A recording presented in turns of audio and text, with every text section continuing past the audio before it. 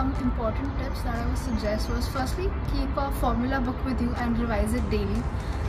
Some important topics such as profit and loss, such as averages, mixtures, I think you can work on it and make it a strong point. Secondly, the most important of all is giving past year papers and mocks and actually analyzing them.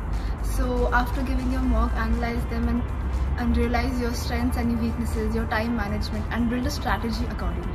For quantitative aptitude section, it's very important that a candidate should consider all the 3 sections as different exams. Their performance in initial sections should not affect their performance in the succeeding section. It's very important to be able to work with a fatigued mind, because you'll be writing the quant section after attempting the 2 sections, and your performance in previous sections should not affect. For the last 1 month remaining, divide this month into 2 parts. The first 3 weeks, focus on giving mocks as much as possible. Try for 1 mock on a daily basis. And look for the topics in which you are unable to attempt the questions or you are attempting incorrectly. And focus to practice that topics specifically.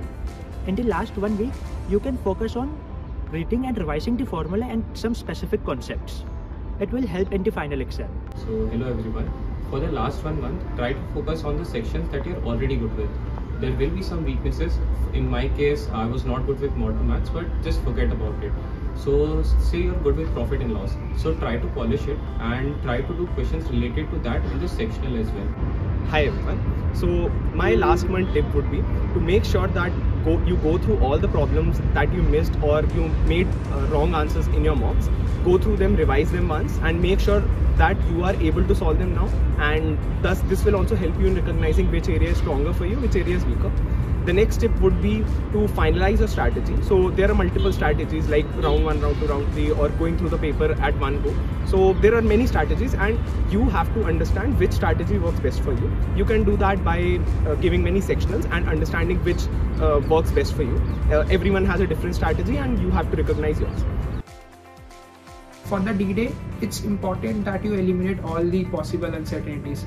So it's very much possible during the winter season that your candidate sitting near may be coughing, or the invigilator may be making too much noise.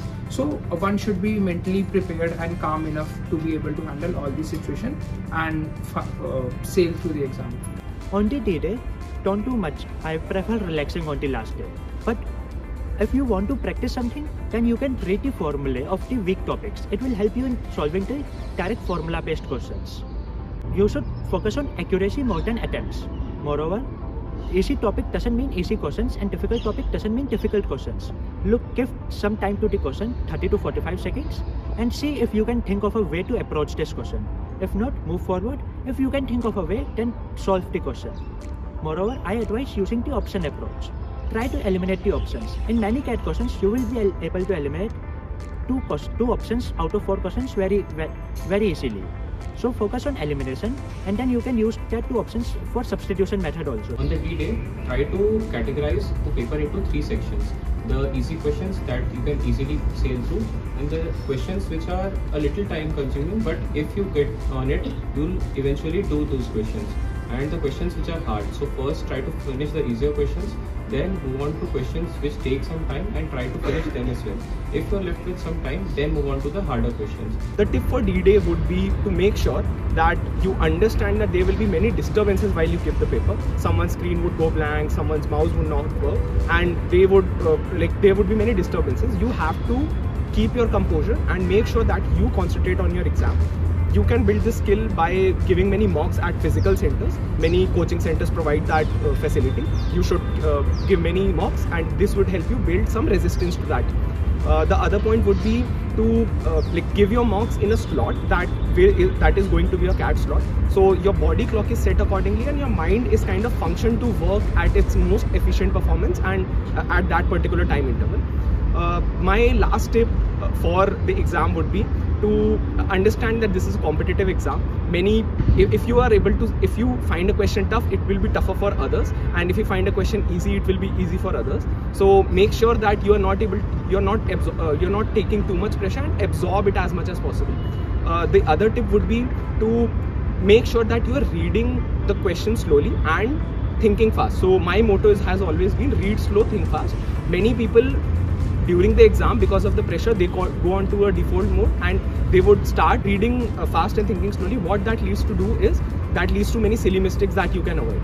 Talking about the D-Day and the day before the CAT, I think it's important that you eat well and sleep well. It's important that you take this, don't put a lot of pressure on yourself, because if you're finding the exam difficult, remember others are finding it difficult also.